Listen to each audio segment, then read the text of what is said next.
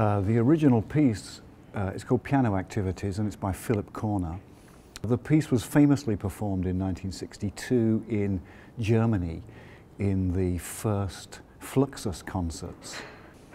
So news of the piece travelled widely, and the piece, or a version of this piece, has been performed many times by many people all over the world.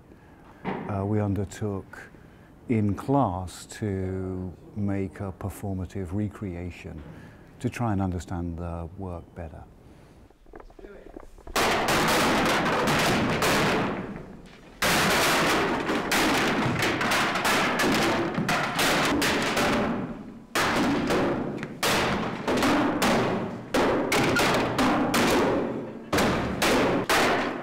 In the Department of Art History, Theory and Criticism, we like to explore and exemplify some of the margins and some of the problems around art history. And intuitive recreation is a legitimate art historical process, but when it involves such a diabolical and dangerous thing as smashing a piano into atoms, it creates interesting ripples.